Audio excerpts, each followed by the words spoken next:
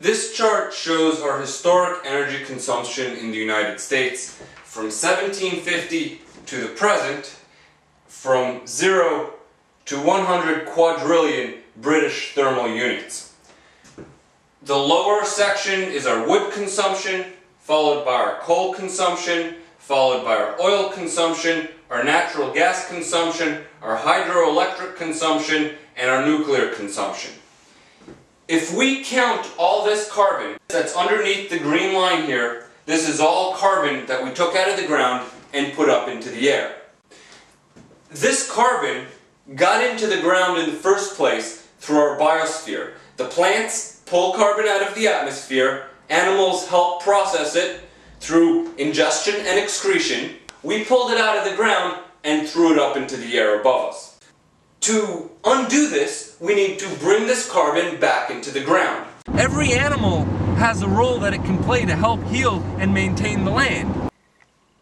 And when the plants are growing without a sustained animal interaction, they grow like this, so that the plants grow and then they get crowded and they die, and there are not animals that bring that material to deposit it on top of the crust.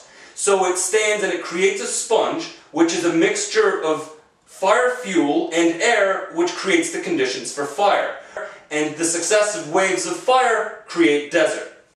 This here is a scale model of an equatorial cross-section of the Earth. The inner core, the outer core, the lower mantle, the upper mantle, the crust, and the atmosphere. There is the internal heat from inside the Earth that's radiating continuously in all directions at the inner portion of the crust, and then there is sunlight. The sun radiates on the Earth from the outside, but it only hits the Earth at less than half of the Earth's surface.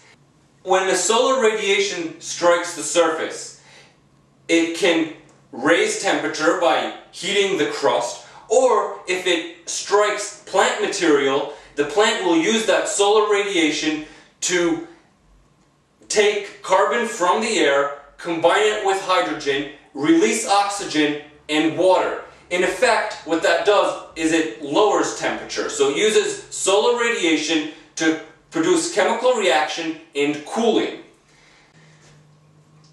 When we release carbon that was brought into the ground by our biosphere and we put it back into the air, where it goes is it goes into that very thin layer between that brown line, which is the surface of the crust, and that first pencil line, which is the tropopause. When we talk about global warming, we're talking primarily about the warming in that very small layer. Our historic biosphere pulled carbon out of the air, stored it in the ground, and produced cooling. We took that carbon out of the ground, put it back into the atmosphere, and produced heat. More growth will pull more carbon out of the atmosphere and produce more cooling. Look how crooked. Look at this. Dead. There isn't as much as people shaking the trees here. So people plant trees next to that. If you plant a tree and don't take care of it when it's young, it'll not become a big tree. We need to go through with metal blades and get it started. So in the areas that are like this, and cut it up so that it creates the layer on the ground that can now retain water.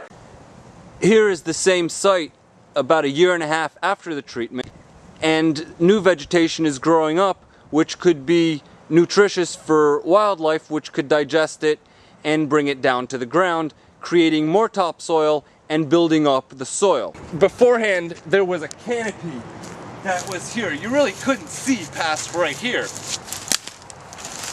There is a nice forest floor with a whole bunch of standing trees, and this actually looks more like a forest. But that's what it looked like before. The land itself needs to be fixed and healed. That's sickness. That is sickness of land. We need to get in and start fixing.